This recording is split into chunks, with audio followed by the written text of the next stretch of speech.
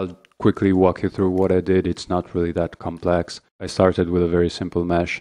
You try and sort of match the main shape, move vertices around, much like I did with the other models, and work in some three-dimensionality into it. Otherwise, the object will end up looking really flat and synthetic.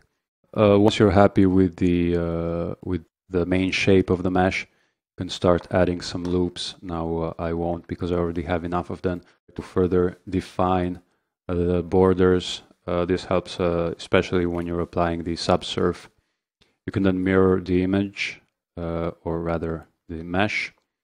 Use a solidify modifier just to give it some depth. And you'll then add a subsurf, so you'll obtain sort of a smoother shape. You can then move on to the inner metal detail.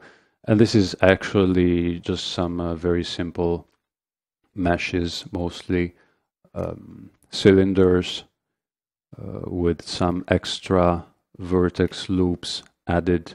This final part, so this sits sort of inside the bulb, two small metal plates. The only thing I did with these ones is worked in some a little bend so they would reflect light in a more interesting way.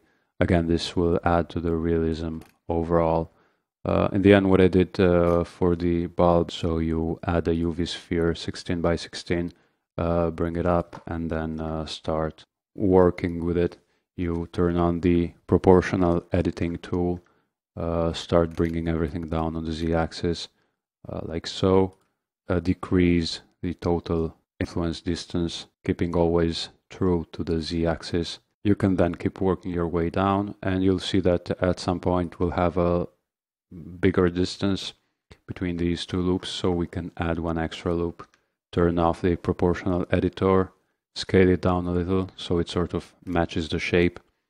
We can also add another loop here, scale it up a little, and pretty much you work your way down like this until you have a satisfactory shape.